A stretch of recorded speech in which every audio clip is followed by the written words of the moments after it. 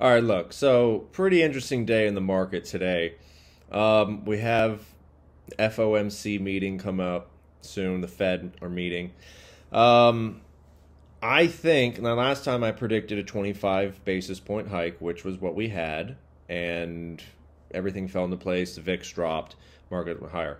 Now, I believe next week presents an opportunity to actually short the market. Um, because I believe all of next week the VIX will be elevated. Um, and with the VIX spiking, that will create a sell order on the S&P 500 on SPY. So, I actually think the VIX, I think there's the propaganda ministry is going to sell fear all next week. And I think it presents, if you're long, a great opportunity to buy the dip. And if you're short, to enter in puts and to, I think that the market will go down pretty much a leg down every day. Maybe a choppy day, maybe like a Wednesday, we'll have like a slight flat day. But I think it will be rough next week. So I'm positioned accordingly. Could be wrong. No.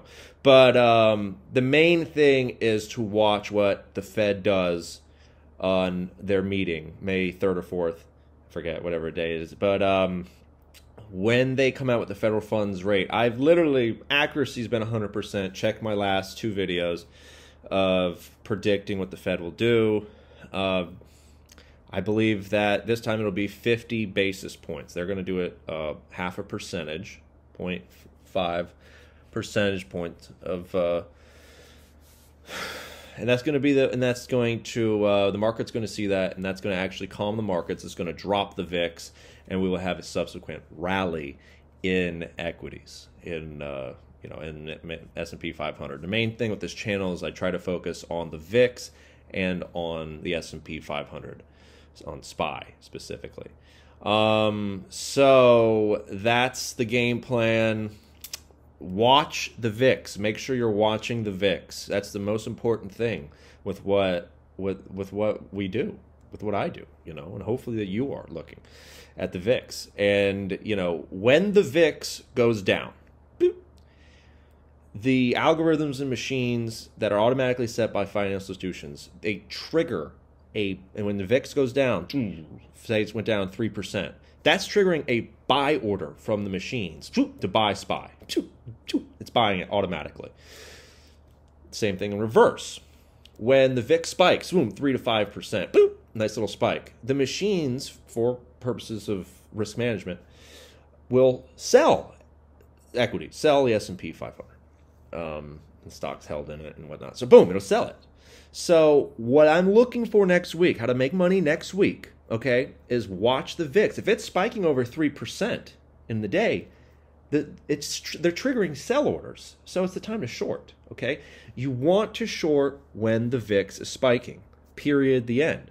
You want to be long when the VIX is dropping because you don't want to fight the machines. Don't fight the machines, okay? So expect the propaganda ministry to be in full force. Let all the freaks on TV talk about their nonsense and bullshit. I think next week, if you're long, it's a great opportunity to buy the dip. Pick your day, Monday, Tuesday, Wednesday, Thursday, Friday, whatever. Buy the dip. You could put credit spreads a month out. You could just, you buy the dip. You could buy calls. You do whatever you want. This is not financial advice. Please don't fucking do what I tell you to do. What do you mean? If I'm telling you to sell a credit spread, don't do it and then be mad at me if you do it. I don't listen to anyone but myself.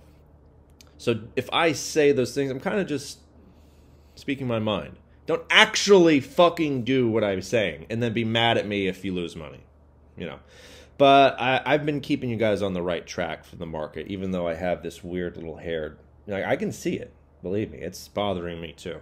So anyway, that's the game plan. Stick with your trading plan.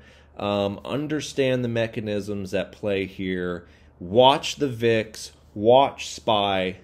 And you better be staying frosty, boy. Because if you're not staying frosty in this market, well, you're fucked. So So good night, and y'all enjoy the weekend. See you next week.